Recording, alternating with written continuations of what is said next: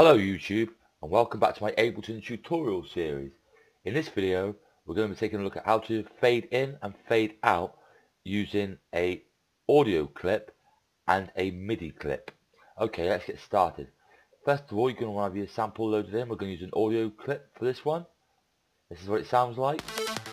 Sorry, not that one, this one. It's a bit fast. We'll just slow the tempo down to say 128. As you can see, it just plays back at its default volume. What you want to do is highlight the clip, and then when you highlight it up here, when you got the hand icon over the sample, you see these little boxes coming in the left and right corner. If you want it to fade in, you use the one on the left of the sample, and you drag it in as much as you wanted. And the more you drag it in, the more of a longer fade in it'll have. So if you play it back now from the beginning, you hear that? It's fading in.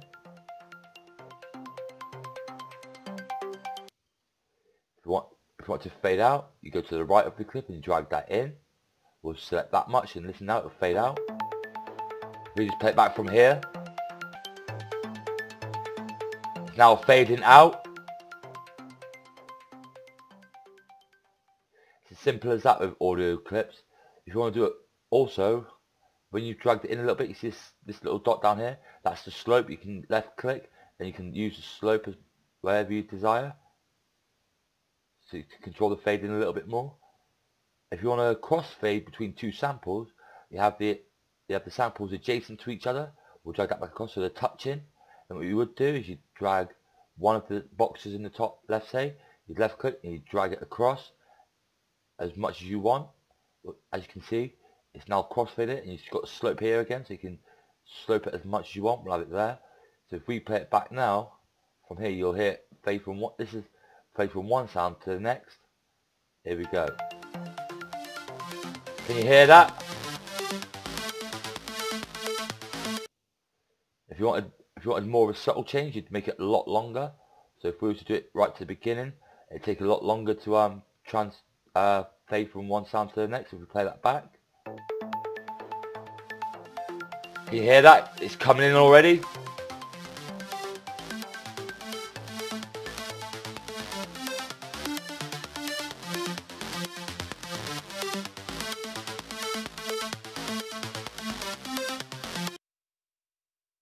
Now, but if you wanted to do fade on a MIDI clip, the process is slightly different. You've got to use automation.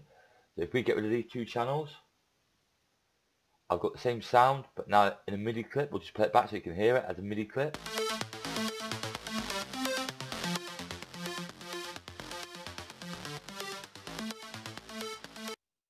What you would then do is, if you've got a MIDI clip, make sure it's ready to go. Then what you do is you right click on where it says 0, that's the decibels, the volume, the loudness of the channel. It's on 0 decibels at the moment, which means it's at the right volume to play back maximum before it distorts. We right click, go to click on show automation, and as you can see, it's now created a thin red line. This red line is on 0 decibels because we showed automation when it was on 0. So what we would do is we'll just zoom in a bit.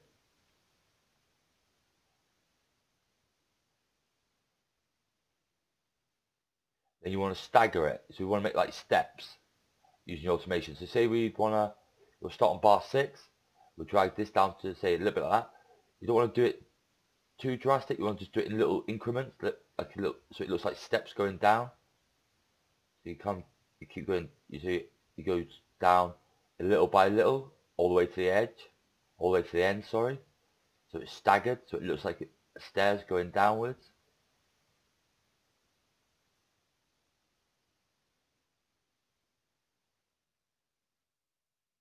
Would do when you come to the edge of your clip, make sure the last little section is right down at 0.